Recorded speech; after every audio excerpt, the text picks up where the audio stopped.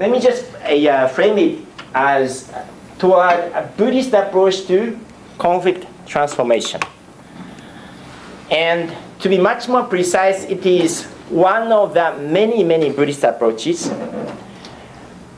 And the title is not a misnomer with toward, because I have two concrete objectives.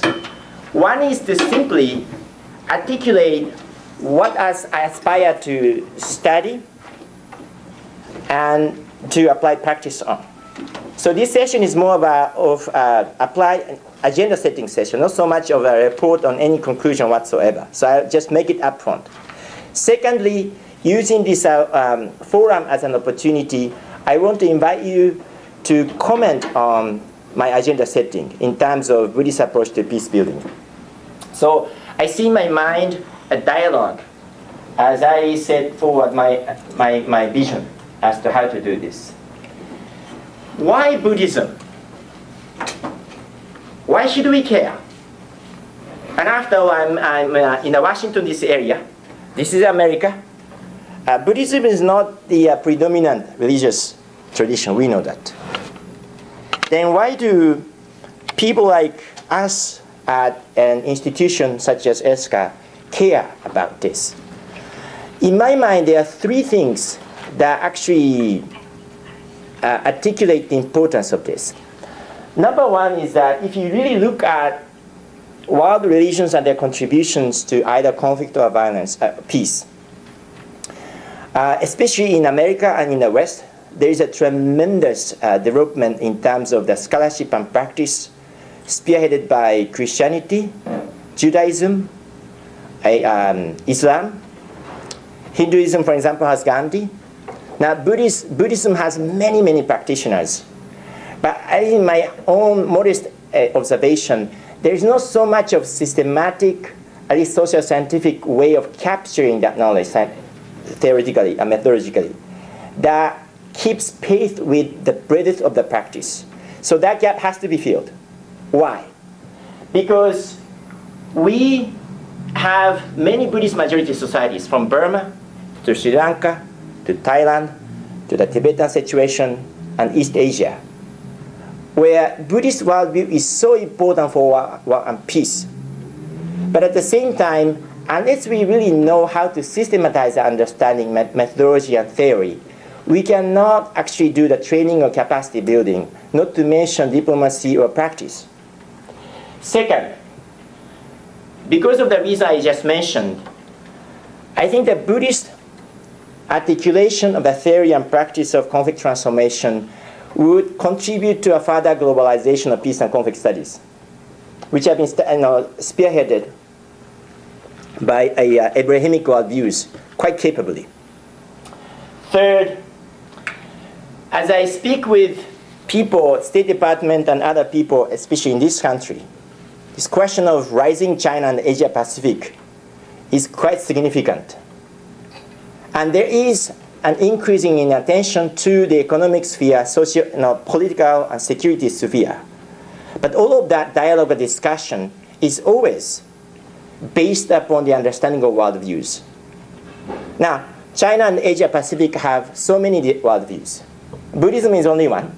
Confucianism, Taoism, Christianity, Islam, all over. But Buddhism is certainly one tradition that needs to be looked at much more seriously. So it is for these and many other reasons that I think this emphasis on a Buddhist approach to peace building is quite important. Now, before I go further, I want to ask you questions, because true to the spirit of the Buddha, coming up with the enlightenment and engaging people, I think the process has to be a little bit dialogical as well. And my first question is, how many of you have either lived in or experienced some worldview, some form of Buddhism, either by way of studying or traveling, whatever is okay? Good, thank you. Good, good. How many of you have worked on or studied very seriously the connection between religion and conflict, religion and peace? I suppose many people. Okay, okay, okay. And I want you to kind of keep in mind the learning experiences you have in those contexts. And want to actually also mention to you that so much of the discussion is about agenda setting, a little bit of conceptualization. But eventually, toward the end of my discussion, I would like to open the floor and say, what does this worldview, Buddhist worldview actually mean for conflict analysis? For our understanding of social conflict as a whole? For our understanding of conflict transformation, in a way similar to a different form, other worldviews you may be familiar with. And so please stay alert. The dialogical time will come, and I invite you to comment on that. And I have a very simple, actually, preview of what's to come. Number one is to talk a little bit about how I view the essence of Buddhism is. Secondly, to connect Buddhism to conflict analysis and transformation, I'll talk a little bit about this principle called dependent origination. Dependent origination, which arguably is a core of the Buddha's realization, enlightenment. Then, thirdly, I connect that discussion to possible implications for conflict analysis and transformation, at which point I open the floor and invite you to comment on that. At the core of my inquiry is this: how can we connect Buddhist ethics, a pursuit of individual enlightenment, to a collective form of social transformation in such contexts as structural violence? That is the biggest challenge, in my view, of Buddhist approach to peacemaking. So, my understanding, I don't have any monopoly, but to me, Buddhism is a worldview, a faith tradition, and a way of life that seeks to open up unlimited potential inherent in human life by fusing into the underlying cosmic law of the ever-evolving dynamic interdependence between self and others, between sentient beings and insentient beings. I want you to chew on that a little bit, because it's a little bit wordy, I accept that. But let me highlight only a few things. Number one is, Buddhism is a worldview that actually sees the potential for wisdom, social responsibility, etc., to be inherent. That's within life. It's not only human life, but life in general. I get back to it in a moment. Secondly, Buddhism is a practice that relates to the underlying law. So at this point, you see a different worldview from Abrahamic religion that actually sees God as a very important vision to work with. And third, okay. Third, because of the underlying cosmic law to which Buddhism is committed, it actually affirms the interdependence of beings, different beings, that are shaped and reshaped, that are remain connected to that law. So let me start actually unpacking this working definition. It's my understanding by tracing the journey of Buddhism itself. And many of you know that Buddhism is a faith tradition that started with the enlightenment of the Buddha some 2,500 years ago. I myself went to Buddha's birthplace some 2 years ago. And I wonder if people are familiar with a defining question that guided the Buddha's journey.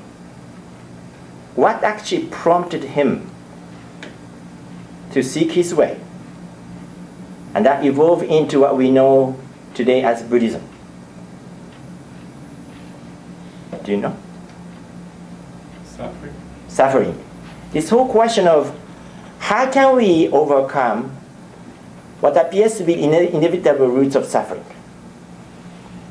And sometime after Buddha's death, the form of suffering came to be formulated as Buddha Gaya, the place of enlightenment, as four sufferings: suffering is associated with birth, death, aging, and sickness.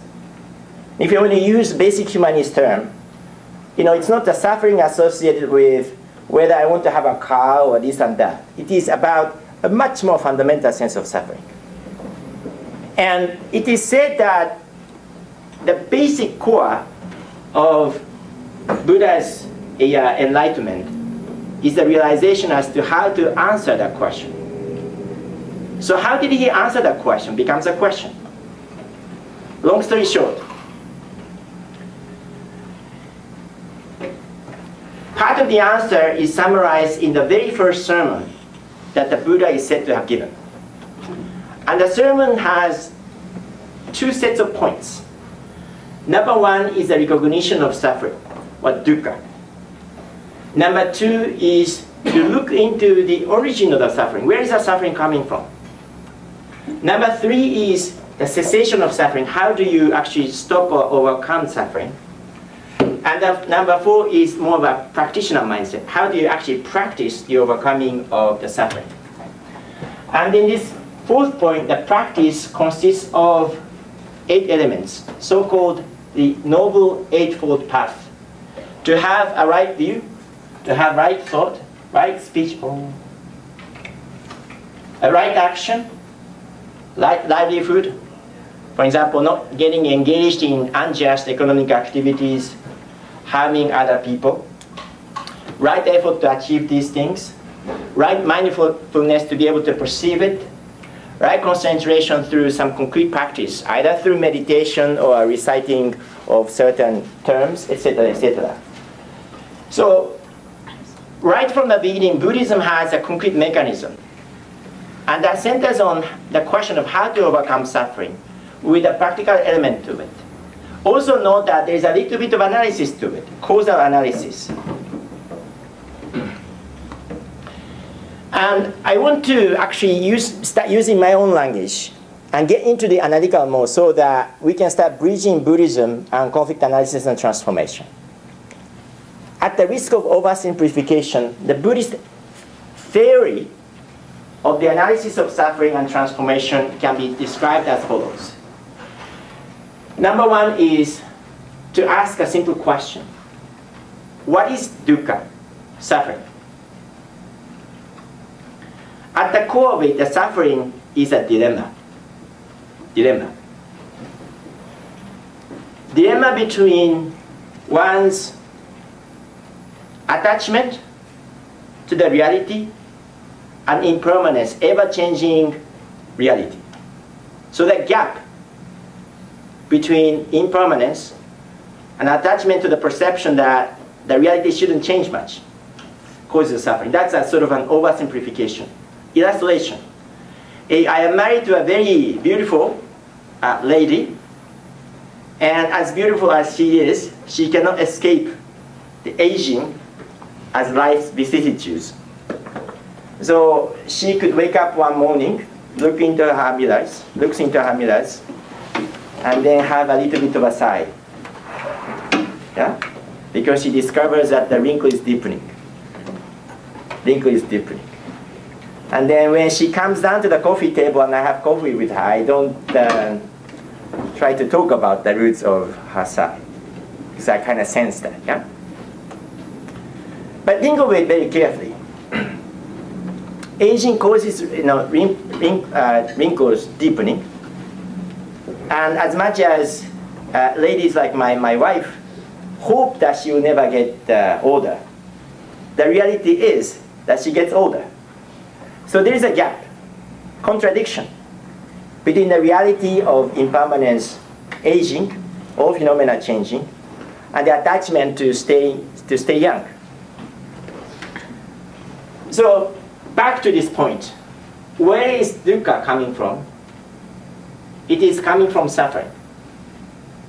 Where is suffering coming from? It is coming from attachment, given the impermanence, given the ever-changing reality of the universe and the life. And then Buddhism then asks, where is this attachment coming from?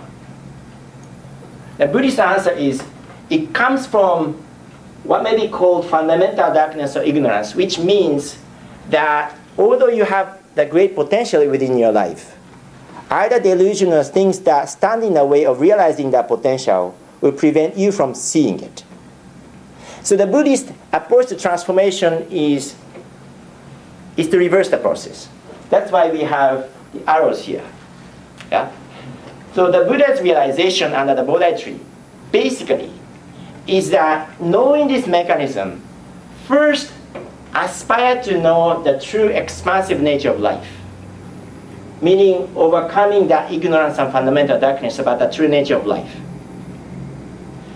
And then that would alleviate and eventually overcome your attachment. Yeah? And then the attachment would give you a larger perspective of life that goes beyond life, death, aging, and sickness. Those things don't disappear. But you become larger than that in such a way as to overcome suffering. So this is, in a sense, the most elementary summary of dependent origination, perceived as such by early Buddhism.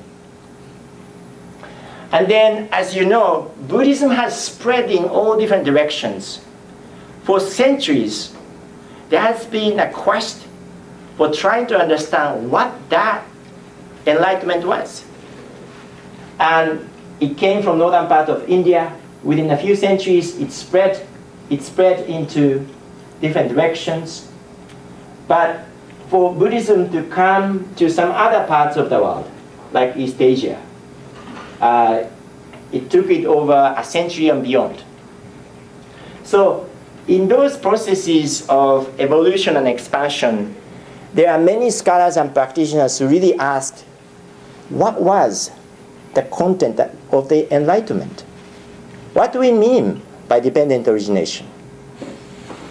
And about 300 to 400 years, actually not even 300 to 400 years, within about 100 years of Buddha's death, there has been a debate that emerged between different Buddhist practitioners about the content of that enlightenment. Some argued that the form of Buddhism that is actually spearheaded by the priests is not conducive to an open and discussion, dialogue, understanding of Buddhism. Others argued that I think there has to be more of a people's movement as to how to understand it more universally. Yet, just cutting across all those complicated debates for over 2 millennia, the later evolution of Buddhism, especially so-called Mahayana Buddhism tradition, does suggest a conditioned genesis, the idea that all phenomena, life and death, arise out of causes and conditions. And this realization actually is said to have enriched the understanding of dependent origination. So the point is this, for conditioned genesis. You ask a question, where is the baby coming from? Where is the birth of the stars coming from? For any birth, any death, any phenomenon, there are causes and conditions. And importantly, the underlying rhythm of the universe that gives rise to those conditions and causes is actually interconnected. Dependent origination is said to have realized that underlying rhythm of these things. So if you apply this logic to a simple question, you have a tree, and then you ask a question, where is this tree coming from? What would a Buddhist and dependent origination answer to it?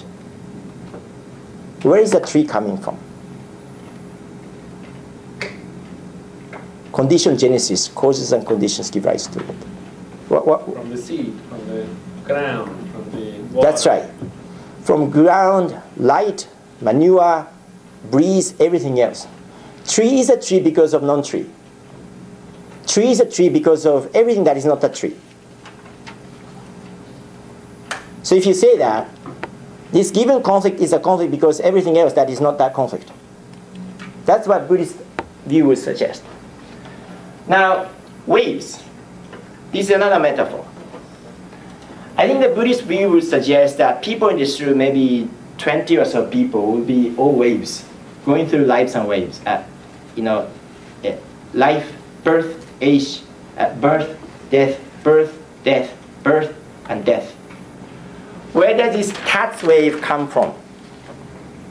To expand this metaphor a little bit, I think the Buddhist view would suggest that I arise as a wave because of all the waves that are surrounding me, some of them getting submerged.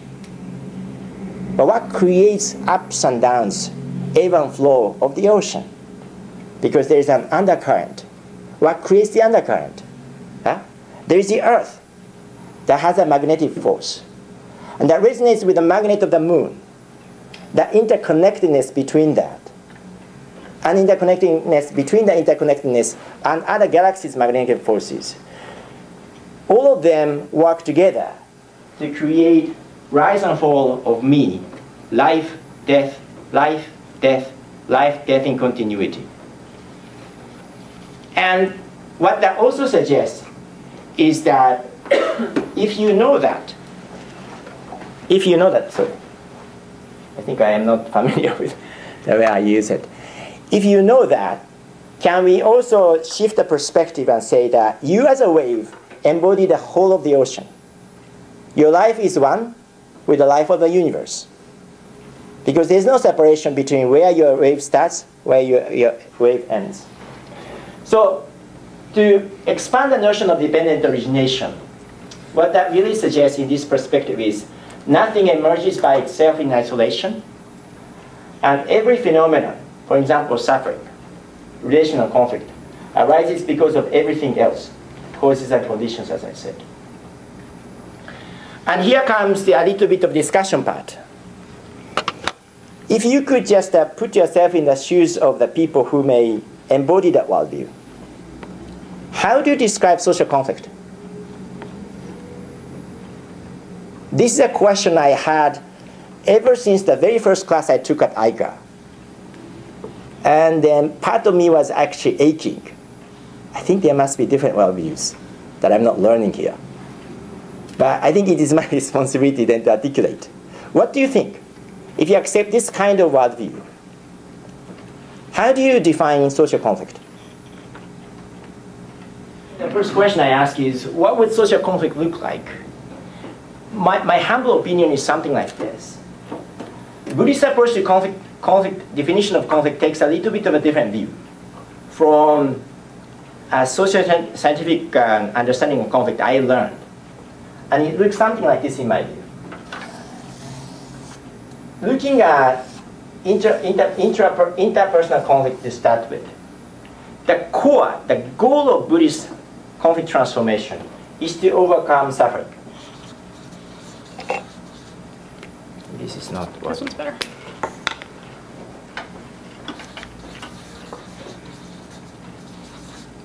Suffering in this case is a dilemma. Dilemma that comes out of contradiction between attachment and impermanence. But the conflict by definition is relational. Yeah? It's not only about what is happening internally. So then conflict becomes externalized contradiction.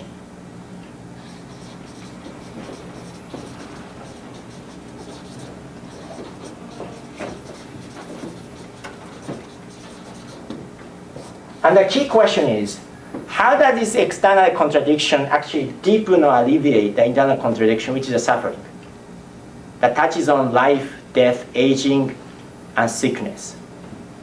But at the end of the day, doing something about the suffering is the goal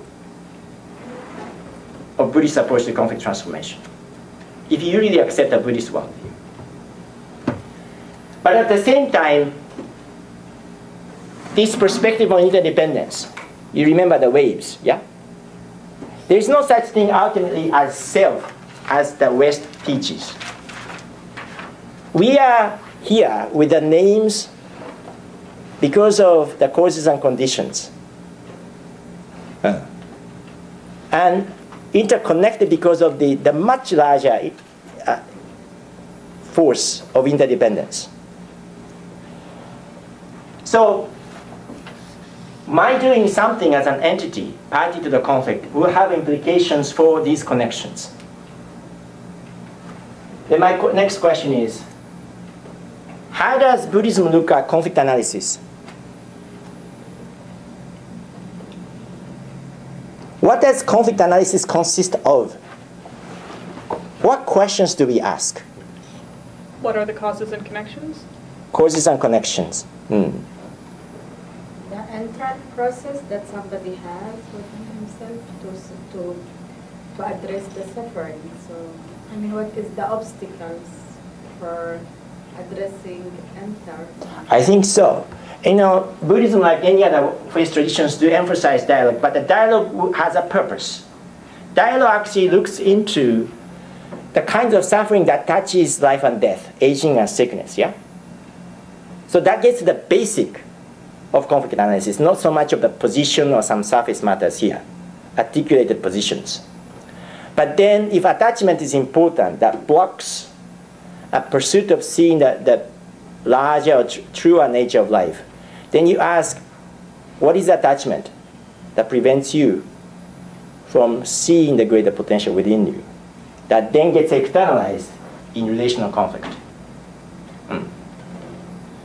And if it is a self-reflection that is required, that is good, but in conflict settings that is very hard, so it has to be done in some partnership.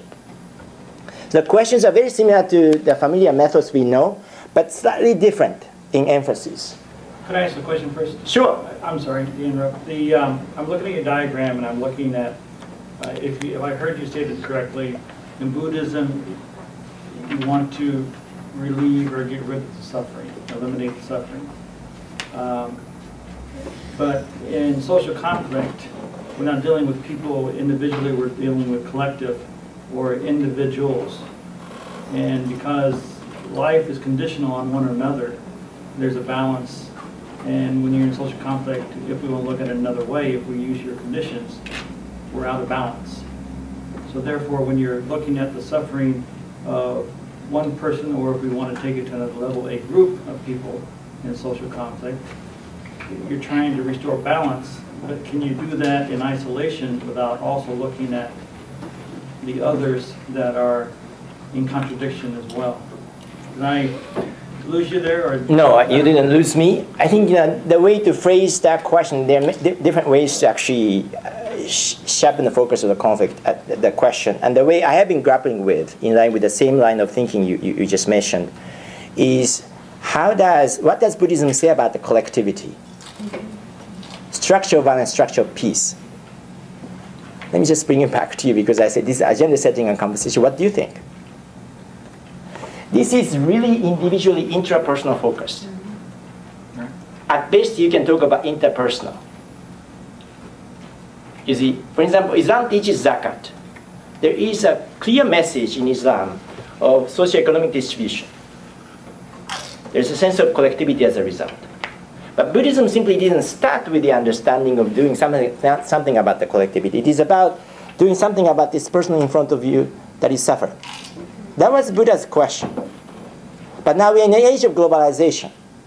Interconnectedness is so massive. Basically, Buddhism doesn't lead into Marxist kind of explanation, I believe. It would be able to address culture. So through words, deeds, and thoughts.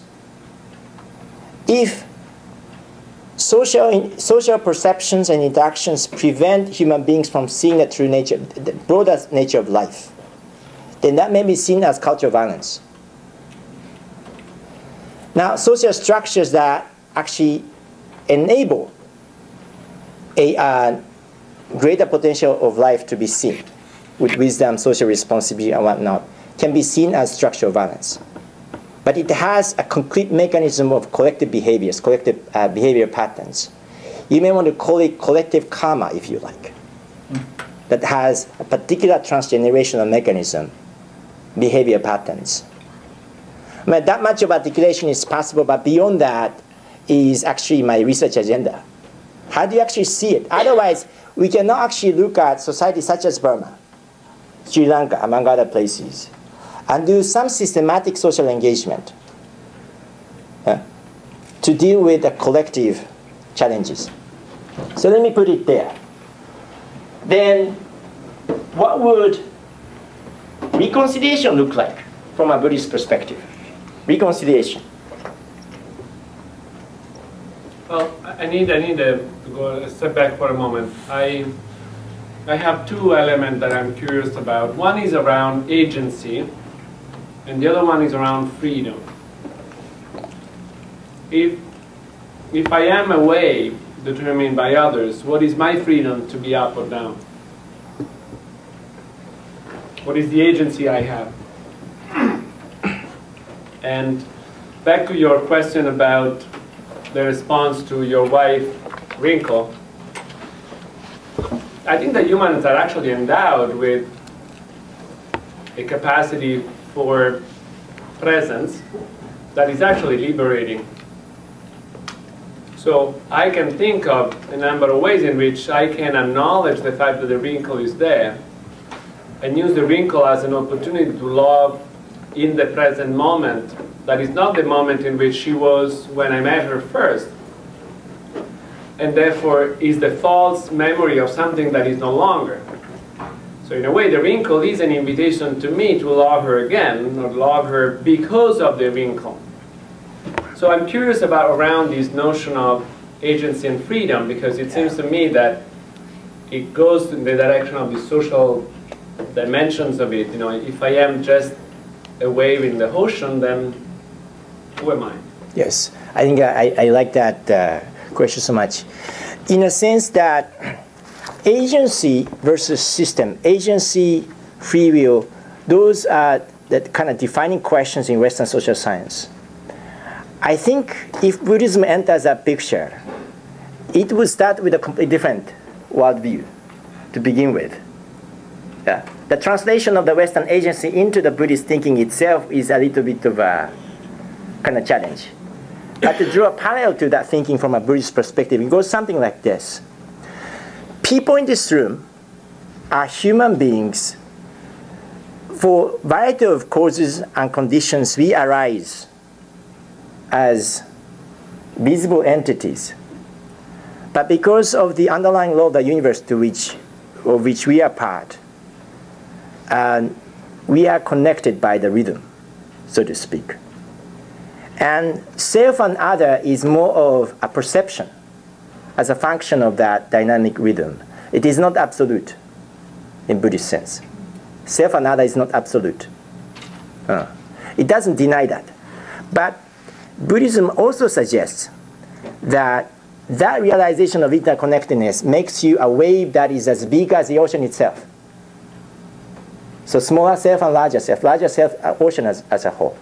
Smaller self, a wave. But there, as I said, there is no beginning of this particular wave and separation between this wave and that wave. And agency, I think the question of agency is answered and addressed in that larger context. So the question of, I think the basis of agency question has to be reframed a little bit, yeah? Do you see role for choosing, to use a different word rather than agency? Is human choosing of any relevance in Buddhism? I think so.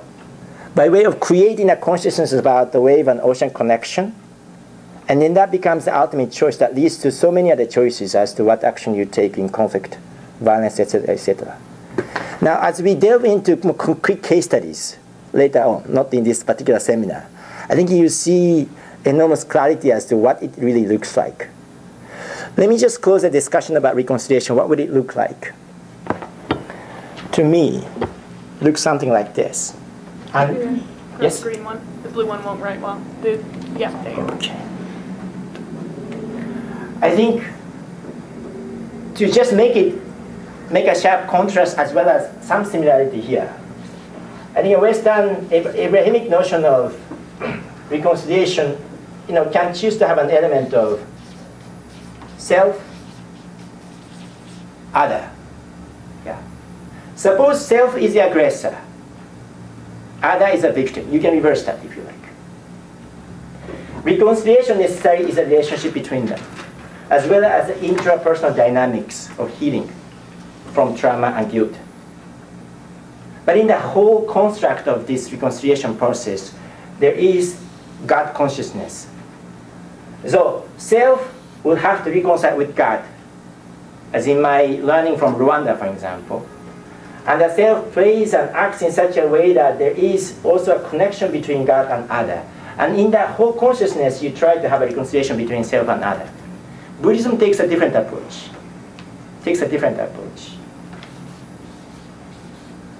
To use a way of metaphor here. Self, perceived other, perceived other, perceived other. Those all arise because of the causes and conditions.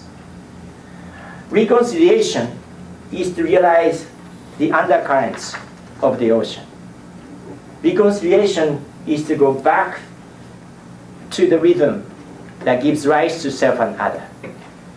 And we don't have to use a concept of karma, but the basic point is that time is extended into the past and future generations because life is continuity. And restore the relationship that is true to the interdependence that necessarily leads to the practice of compassion, because you know I am connected to you. And again, that goes beyond the sense of the present generation into the past generations. So maybe there can be some similarities drawn, but I think these are different worldviews of reconciliation. What is the implication of not knowing this and practicing reconciliation in Buddhist majority societies? Is a question that I want to pose. Okay. How about the societies that have Islam and Buddhism, as in Burma today? So those are some of the questions that we'll be posing here.